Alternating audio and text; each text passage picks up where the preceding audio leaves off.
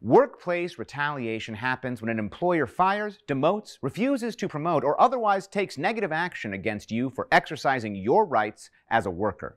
For example, if you file a workers' compensation claim for a workplace injury or make a harassment complaint against your employer and they punish you for doing so, that's retaliation. So is being penalized for taking earned, unused sick days. Workplace retaliation can vary from a pay cut to a schedule change to being demoted or even fired. If you believe you've been unlawfully retaliated against at work, contact us now. Our experienced employment attorneys will work hard to get you the compensation you deserve.